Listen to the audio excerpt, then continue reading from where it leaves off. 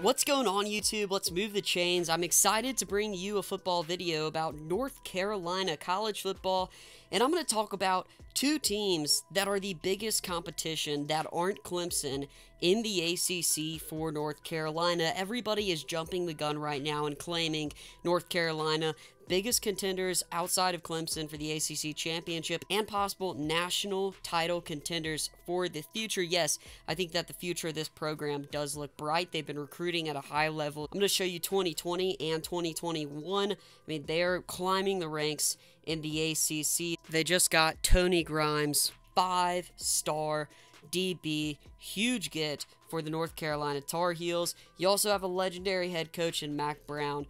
But let me talk about two teams, one from the Coastal, one from the Atlantic, that are the biggest challengers, because in the ACC right now it's Clemson and everybody else, and it's the fight for the top of everybody else right now. North Carolina is in that fight. They're in a dogfight. But let's talk about the two teams that are the biggest competition for the North Carolina Tar Heels.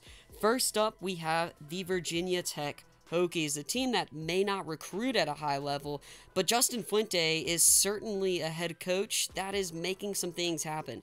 He is a solid guy for that head coaching position. As a program, Virginia Tech has a history of winning. They can get these players who necessarily don't have the highest rankings or ratings when it comes to recruiting, and they can win with them. You know, a perfect example of teams that recruit at high levels and don't win are in the ACC. You got Florida State and Miami. You don't necessarily have to recruit at a high level. I know that past 2 years, Virginia Tech has been the last in the ACC in recruiting.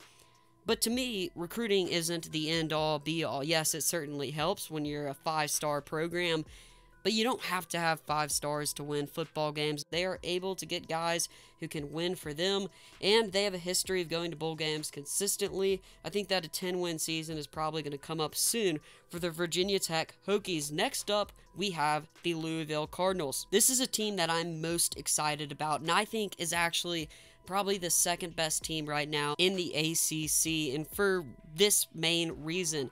Yes, they're recruiting just behind North Carolina, but Scott Satterfield is a coach who I've loved for a long time. He has been incredible with App State. He has won a lot of games, and Louisville is a team that is always exciting to watch. From Teddy Bridgewater all the way up to Lamar Jackson, we have got exciting Louisville teams. Last year, the Louisville offense was electric. The defense was a bit rough, but Scott Satterfield is turning this program around. Going from 2 wins to 8 wins in a season is not easy, and they are electric on offense. They are fun.